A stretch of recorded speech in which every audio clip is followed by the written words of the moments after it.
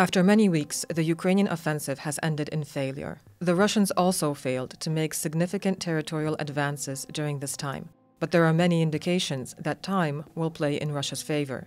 What is the most likely scenario for developments in the coming months? Is Russia preparing another offensive? And can Ukraine still prevail? OSW analyst Andrzej Wilk explains. The coming weeks are unlikely to bring a significant change on the battlefield. The current winter season is not very favorable for developing any wide-scale activities, and at least in the coming weeks, until the beginning of next year or even until the end of January, we should not expect a change in these stable weather conditions that would significantly affect the possibility of one side or the other speeding up their activities on the battleground. However, it is highly probable that this relative stabilization might prove to be a kind of small but downward spiral for the Ukrainian army, which is once again on the defensive in most directions. The Russian army is nonetheless advancing, even though it is not carrying out any actions that we would perceive as significant, i.e. offensives with troop movements of a dozen or a few dozen kilometers a day. The Russian army is advancing in the northeast and east of Kupiansk-Kharkiv region, to the northwest and southwest of Bakhmut. The Russians already have their pincer movement around Avdiivka and almost in Mariinka. They're advancing. The situation in the south is a little more stable for the defenders. In the Zaporizhia region and in the Kherson region, Ukrainians are still attempting to carry out some offensive actions, but these are largely symbolic. For months they have been trying to carry out an offensive that would help them cut off Russia's land connection to Crimea, namely on the border of the Zaporizhia and Donetsk regions, south of Velika Novosilka, or by a slightly shorter route south of Orekhov and in the Zaporizhia region. The actions of the Ukrainian army have also been symbolic. Nevertheless, in recent weeks, we could still see some offensive actions on the part of Ukraine. On the Russian-occupied left bank of the Dnipro, in the Kherson region, which Ukrainians are trying to maintain, although with modest forces, creating bridgeheads, maintaining them, and showing that they are indeed active. To sum up, Ukraine has gone on the defensive on a large section of the front, and it's a defensive that is slowly buckling under Russian pressure. Russian military potential is steadily increasing, but this does not necessarily mean a new great offensive by Russian troops.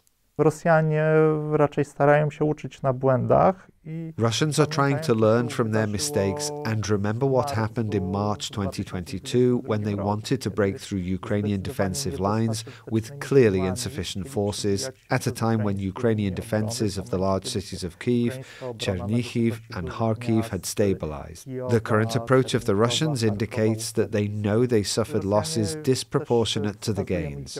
The losses which could not be made up for by industrial power have now largely been made up for.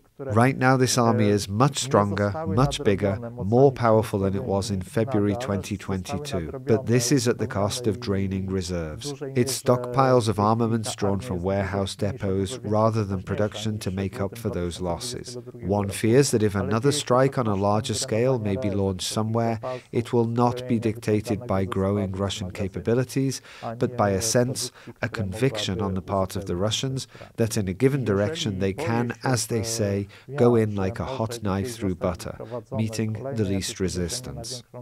Russian forces would have to be convinced that this time they have a sufficient advantage. There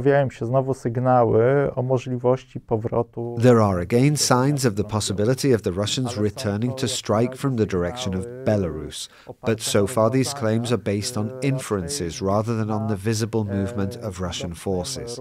A possible strike towards Kyiv has already lost all meaning because the Russians, colloquially speaking, overshot their mark at the start of the invasion, when they believed that within a few days this seizure of Kyiv would result in them overthrowing the legitimate Ukrainian authorities, controlling the capital and dictating terms for the whole of Ukraine, and a Ukraine that would surrender at once.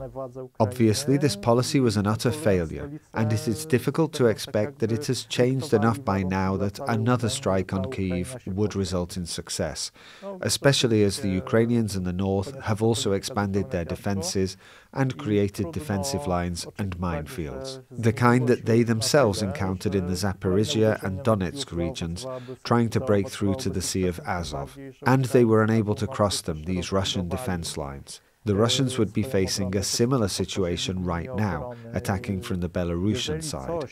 Something that would still make sense from a military point of view, of course with the different assessments of the situation by the Russians and what would have made sense in February 2022, is a strike along Poland's eastern border. Success here would cut Ukraine off from military support. We should bear in mind that practically from the beginning of the war, NATO's eastern flank is this direct rear area, this first rear area that is not bombed, attacked with missiles or drones, a place of safety. Poland, to a lesser extent Slovakia, Romania through Poland, partly also Lithuania, they constitute this Ukrainian operational depth, and being cut off from this operational depth, one might claim, cuts Ukrainians off from everything. Without it, they are left with only the will and motivation to fight. However, there is no need for the Russians to decide on another offensive at all. Time is currently playing in their favor. Wszystko zależy od tego, jak się będzie rozwijała dla Rosji sytuacja międzynarodowa.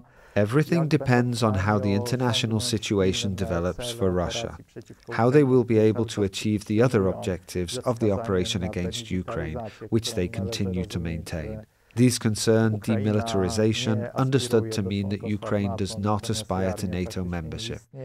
Its army would be practically non-existent, or denazification, in the sense that there is no government in Ukraine attempting to integrate into Western structures. If Ukraine steps back, and if the West steps back, it can be assumed that the Russians will accept with all their blessings that they can end the war.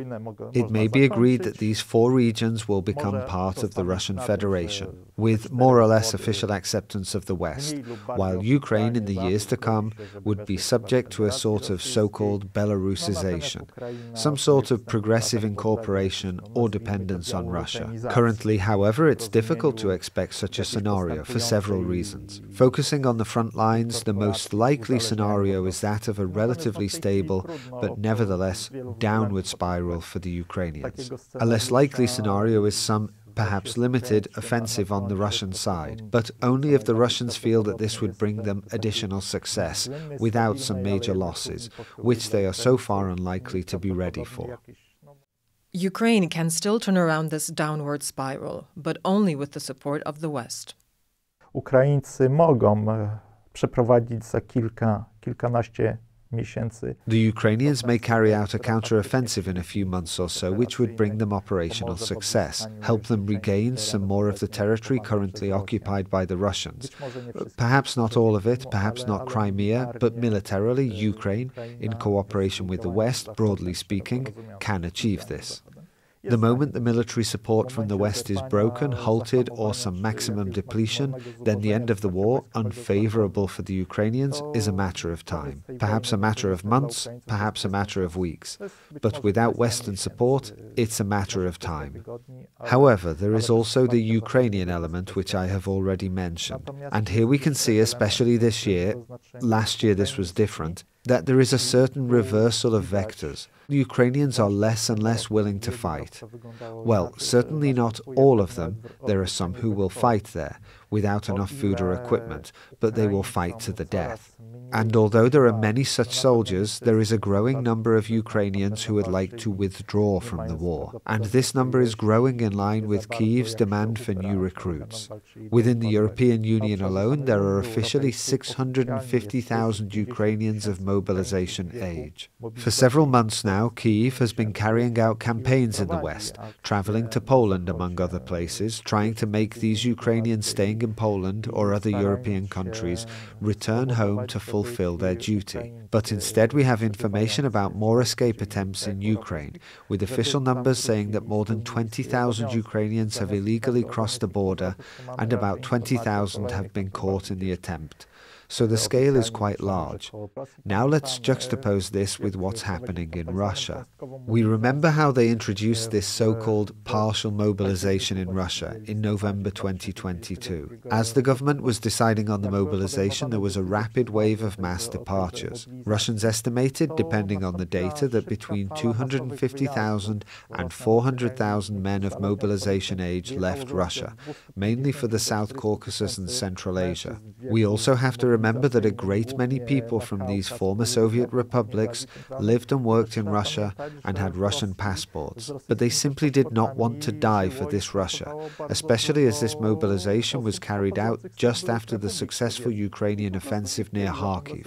On the other hand, the mobilization somehow succeeded for the Russians. Those Russians who are on the front line hardened up and the situation also began to change. Russia can still afford to pay the average soldier who goes to the front as a contract soldier $2,000 a month. That's a very decent salary in some NATO eastern flank countries, let alone for someone from Kubinka, somewhere in Siberia, or even the northeast of Moscow. We can imagine someone thinking, well, my brother-in-law died and my neighbor's brother also died, but a few others came back, served their time. They're rich, and they even brought back a fridge, a washing machine, and a few other things there, so why not me? And unfortunately, there are still plenty willing to serve with this mindset in Russia. The support of the West in this case is not just of military significance. It also improves the morale of the fighting Ukrainians and mobilizes them to continue the fight. It also symbolically contradicts Russian propaganda, which is trying to convince Ukraine of the West's betrayal. Thank you for watching. If you haven't yet, make sure to like and subscribe to watch all our coverage from the region.